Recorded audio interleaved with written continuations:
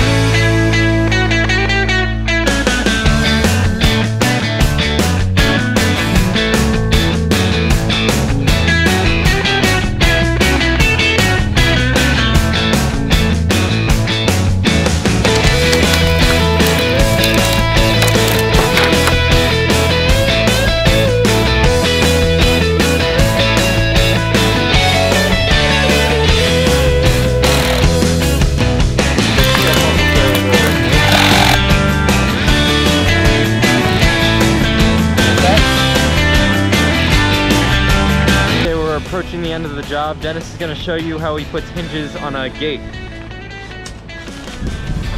So what I'm going to do is I'm going to put my hinge on and I'm going to pre-drill my 3 holes.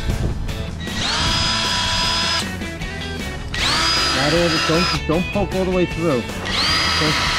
Just enough so that it's not going to crack the wood. Where's your little jar of bits? Right there. I grab it. Okay, now we need that's a 1/2 inch head, so we need to find the 1/2 inch bit. See, fits nice. Okay, nice, no cracks. Now you can level this. See, I can move this up and down because the brace isn't secured yet. So now I can bring this picket to this picket with the level on it.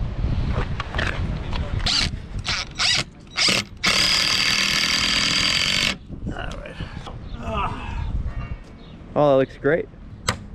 You're just gonna throw a couple of nails into the picket and in the brace. It'll keep the brace in line.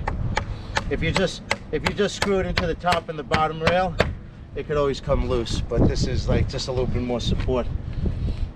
So, you know, like we do in the shop with the gates, we always brace them. Yeah. Okay, we're gonna do the same here. Even though they're cheap little latches, they're adjust-o-matic latches. So if it hits it anywhere near there, it's going to catch. And ladies and gentlemen, the job is complete. We have our first gate right here. It's a beauty.